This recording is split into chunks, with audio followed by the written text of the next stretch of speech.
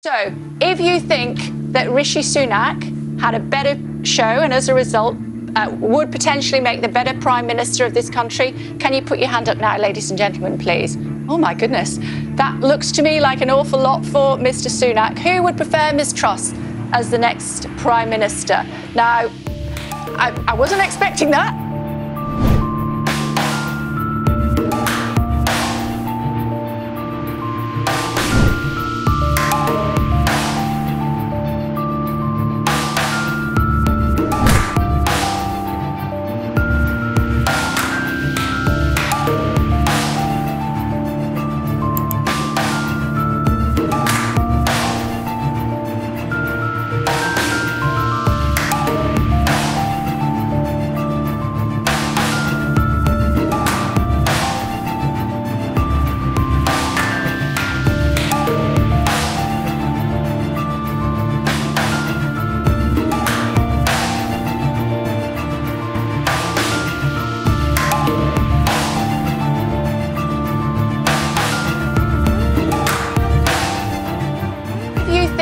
That Rishi Sunak had a better show and as a result would potentially make the better Prime Minister of this country, can you put your hand up now, ladies and gentlemen, please?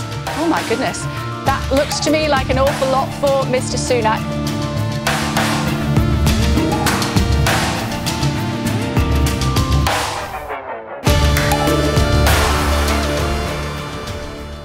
If you think that Rishi Sunak had a better show and as a result would potentially make the better Prime Minister of this country, can you put your hand up now, ladies and gentlemen, please?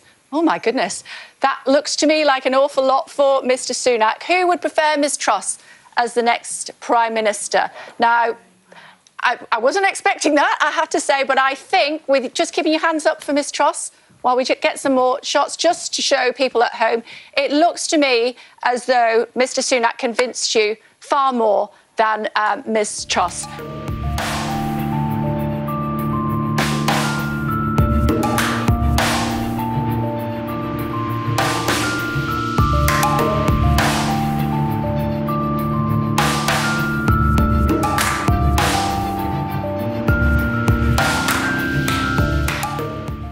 What the Bank of England have said today is, of course, extremely worrying. But it is not inevitable. We can change the outcome and we can make it more likely that the economy grows. And what's important is, first of all, that we need to help people struggling with the cost of living. Okay. You simply can't tax your way to growth. And I'm afraid the very high taxes we have at the moment, a 70-year high, are likely to lead to a recession. Okay. And that's what the Bank of England is predicting.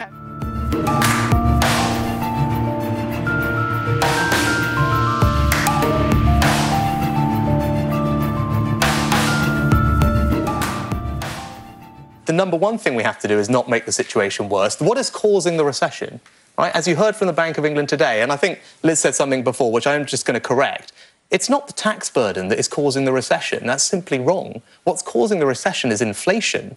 Right? That's the root of the problems we have, not just here, but in America and elsewhere.